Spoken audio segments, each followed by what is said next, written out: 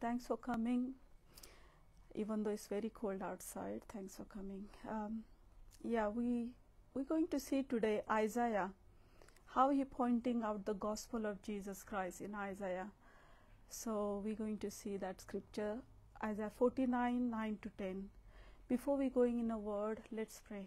Heavenly Father, we thank you for this word that you have given us today. And you have spoke to Isaiah in Old Testament, and you have showed him, you have told him the prophecies of you are the Messiah, and you are the one who's in the light of the world, and you are the Savior. And we pray that everyone in Israel today, they will see, because they read the Isaiah, and let the Lord God open their eyes and see that Jesus is the Messiah. In Jesus' mighty name we pray. Amen. Amen. Yeah, let's see the Isaiah 49, 9. I will say to the prisoners, come out in freedom, and to those in darkness, come into the light. They will be my sheep, grazing in green pasture, and on hills that were previously bare. He was saying that I will say to the prisoners, come out in freedom. Jesus came. God is speaking to Isaiah here and prophesying over the Israel and Israel people, that he's saying that come out from the prisoners, because the Israel is keep going to their old ways, and God is speaking through the Isaiah, come out from your prison to the freedom, because to those in darkness, come out to the light, into the light. They will be my sheep, grazing in a green pasture. Who's our shepherd? We all know Jesus Christ. He's our shepherd, and he's saying that they will be my sheep, and grazing in green pasture. He will lead them in a green pasture, and on hills that were previously bare. There was nothing, but he said, I am going to be your shepherd, and you will be my sheep, in this scripture. So Jesus, there is a Isaiah pointing out that to the Jesus, and in Psalm 23 we say, the Lord is my shepherd.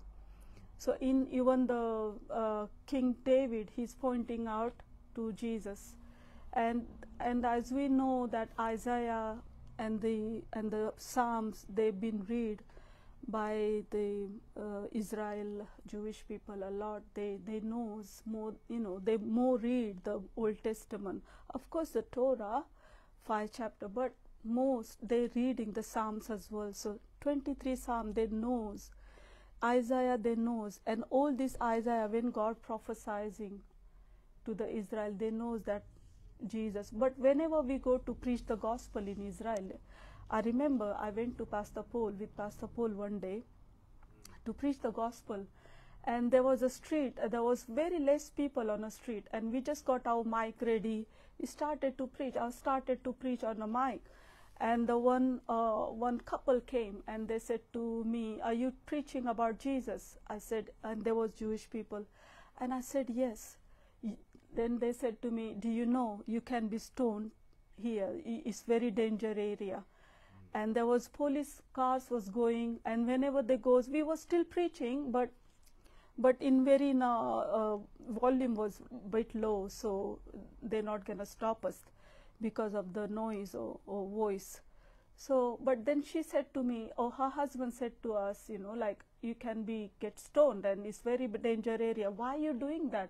Late evening, late dark evening. Why are you doing that? And that guy was so angry. I thought he's gonna punch me before he say anything. That he was angry, because when he heard Jesus, he got so angry. And I just stepped back a little bit, because I know he's gonna do something. All I said to them both of, you know why we are doing this? Because Jesus loves you. As soon as I said Jesus loves you, that anger or something is happened to them. And they was speaking very politely after that, when they heard that Jesus loves you. That's why we are here. And the Holy Spirit touched them by whenever, that's what one thing I noticed, whenever we preach the gospel, We want to preach with the love of Christ. No matter how much people get upset on us, they don't believe. Muslim doesn't believe, Hindu doesn't believe, Jewish doesn't believe. It's okay, because their eyes are closed. And thank God, God chose us to, in this time, to preach the gospel. And if there's somebody is angry, just tell them, we love you. Jesus loves you. Even though you are angry, you're shouting on us, you're mocking us. Some guys are behaving bad to us, especially for the women as well. We still love them because Jesus loves them. And when we came across with the love of Christ, how we preach the gospel, I'm sure they will be changed their heart as well. And Revelation chapter 6, verse 16 to 17 says, it's the same scripture, but in Revelation also, in John, he also prophesied, or he also had a revelation on this one, what Isaiah said, exactly what he says as well. 7 chapter 16. They will never again be hungry or thirsty. They will never be scorched by the heat of the sun, for the Lamb of the throne will be their shepherd, and he will lead them spring of the living water, giving water, and God will wipe every tear from their eyes. Today, when we look in the situation in Israel, we see the captives, what's happening, war, captives, people are captive, been captives, 240 or 220. They've been killed, they've been raped, they've been beheaded, they've been slaughtered, they've been so much in the news. So this is like a prison. It's a more bad, worse than prison. War is a more worse than prison. At least in a prison, when person goes, at least they have a little bit dignity there. They have some respect little bit.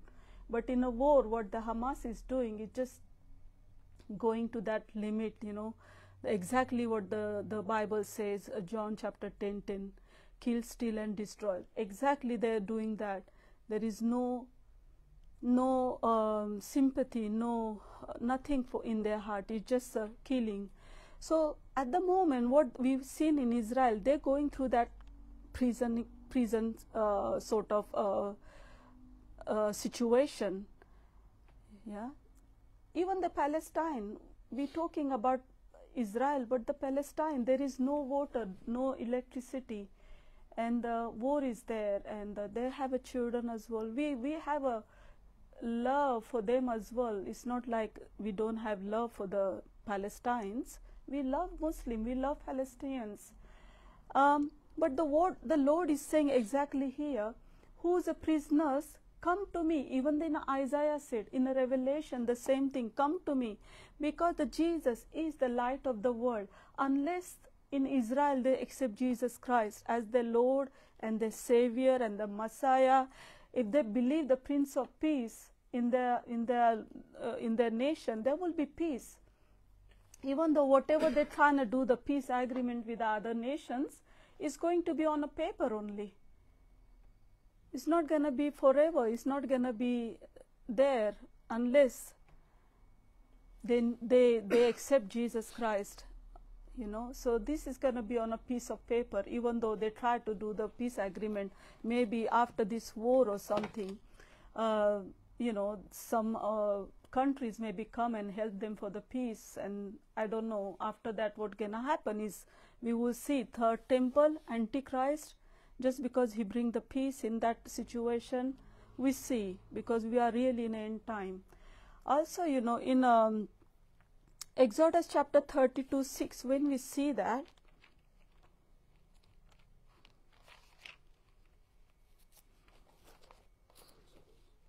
Exodus chapter 32 verse 6. I'm just trying to get this little bit of picture from the Old Testament, what happened and what happening now. We go one verse a little bit, start from 5. Yeah? Aaron saw how excited the people were, so he built an altar in the front of calf. Then he announced, tomorrow will be a festival to the Lord. The people got up early the next morning and to sacrifice burnt offering and peace offering. After this, they celebrated with the fasting and drinking, and they indulged in pagan revelry. Yeah, so this is what we see. There was building a golden calf and just dancing and celebrating and drinking, and there was a lot of things also was going on, sexual immoralities and everything. So God really didn't like it, and He bring His judgment straight away on those people. Same when we see in the festival, when there was a festival in Israel, in a music, there was in a music festival, there was dancing, there was a lot of, they was doing drinking, there was a drug going on in that situation, they was celebrating, and you know what, in that place, they put the Buddha's statue there. It's a big Buddha statue was there, and like on top of one of the building or one of the roof, there was a big Buddha statue. And these Israelites, all these youngsters, I don't know, they came from maybe different nation as well to celebrate that. So there was drinking, there was doing so many things that God wasn't surely not pleased, and the judgment we see came upon them that time. Even though they don't know what they are doing, but the God of Israel, He bring the judgment, because He said that, you know, there is no Baal before me, there is no God before me. All these sins He's not gonna tolerate, and there is gonna be judgment. And this is, we see like a Holocaust, and they was running for their life, all the youngster, and they was been killed, many been captured that time. And this is what we see, the judgment of God. Of course, there's a wrath of God came on that time as well, because as we open the door for devil to come in, and he will come in. I'm not saying that, they didn't know. They, of course, they knows the Bible, and still they're doing it, you know. So this is what we just had to pray for those people today, because the war is there.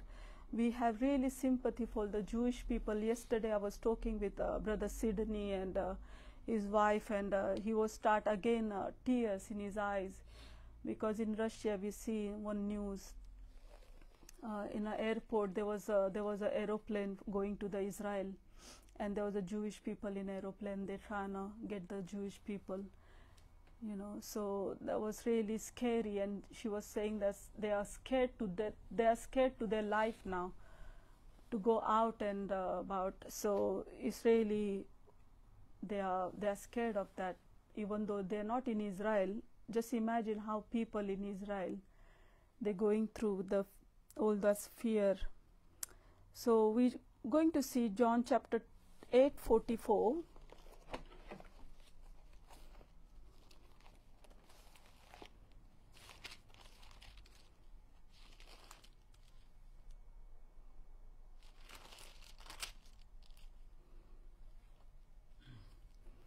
So, for you are the children of your father the devil, and you love to do the evil things he does. Yeah, he was a murderer from the beginning. He was always hated the truth, because there is no truth in him. When he lies, it is consistent with his characters, for he is a liar and father of lies. So we see the devil is like a father of lies. He just tried to murder from the beginning. He is a murderer from the beginning. He was always hated the truth which is Jesus as well. He always hated Jesus. Wherever the Jesus name, he always come and hate those people, because there is no truth in him. When he lies, he is constantly with his character, for he is a liar and father of all lies. So when I tell the truth, you just naturally don't believe, which of you truthfully accuse me of sin. And since I am telling you the truth, why don't you believe? This is what the Apostle Paul is saying. I am telling you the truth. Jesus is the truth.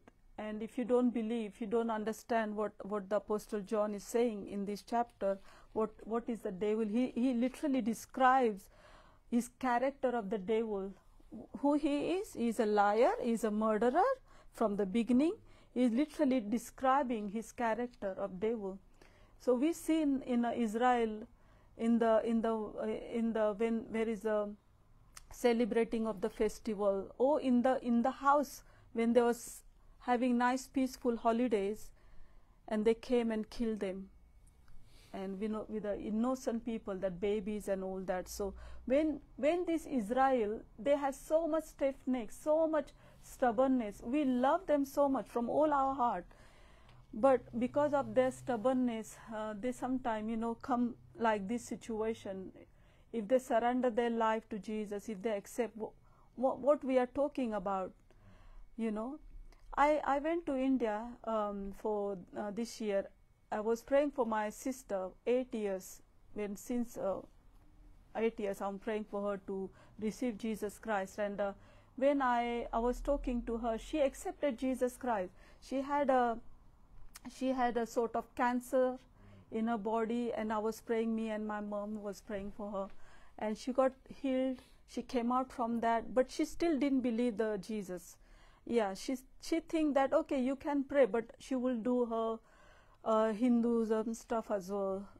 So she think that a Hindu God saved her from that, and then she becomes so ill, and I literally went for her because I prayed in the church, and she got really healed as well. And then again she thinks that the Hindu God has saved her. And when I said, okay, now I'm give it to you in the Lord's hand. She accepted Jesus Christ.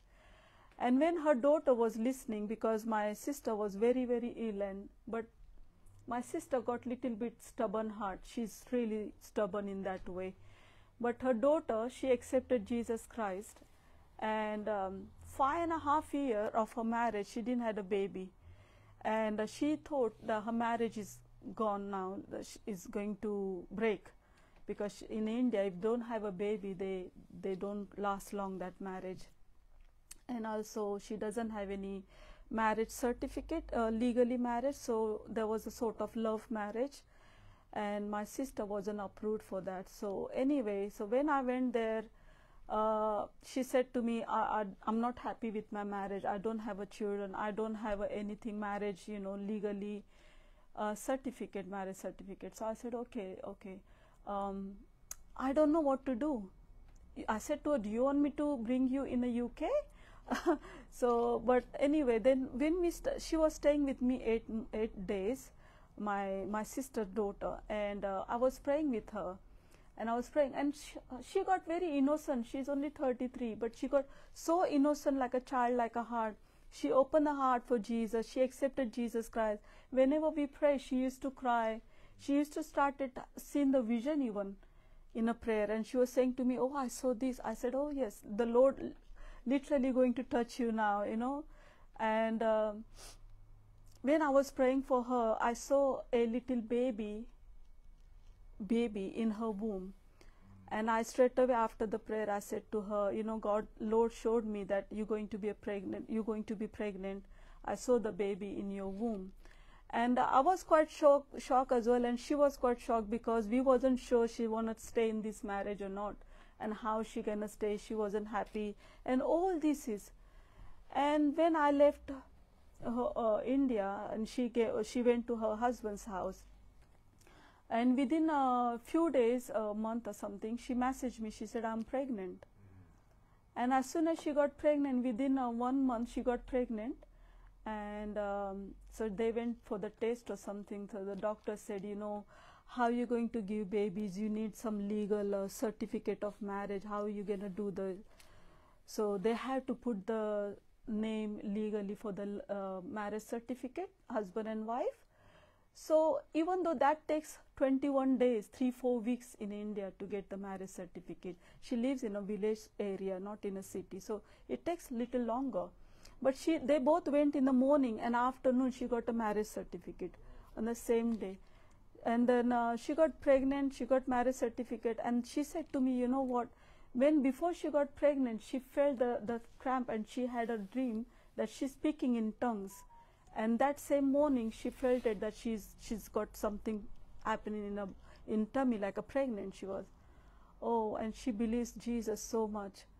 Means 8 years I'm praying for my sister. She didn't believe, she didn't wanted to appreciate what God is doing to her, you know. But my daughter, my sister's daughter, within 8 days, she accepted Jesus Christ, and Lord literally bless her.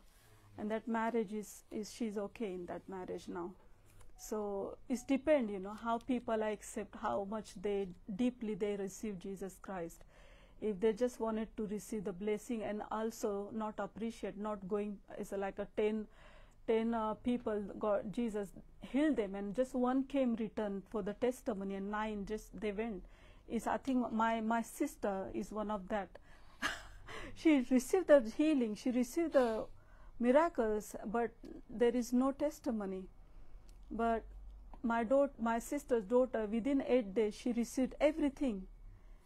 5.5. This is her testimony. I'm just saying that, you know, in Israel, those Israelite people, no matter how much we are praying, I think when the time comes, they will be touched.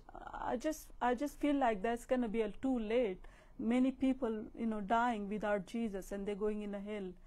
And because of their stubbornness, because of those 9 people who didn't appreciate, didn't come back to the testimony, those sort of 9 people, I feel like they are Israelites nowadays, Jewish.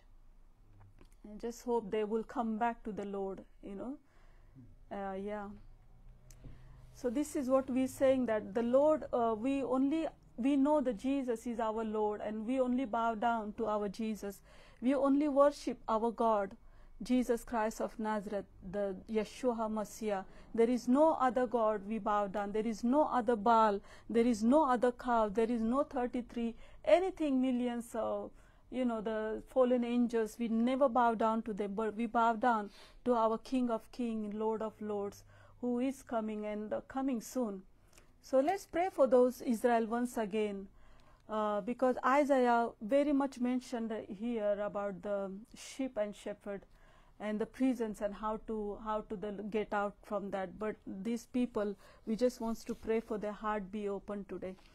Heavenly Father, we thank you for this word, Lord. We pray that every Jewish, every people in Israel, their heart be open for the gospel.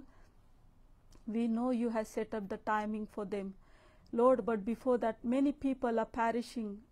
Many people are going in hell without receiving you. They're going in hell without knowing you, Lord. Father, we just pray this gospel, the Isaiah's gospel, be reached to them.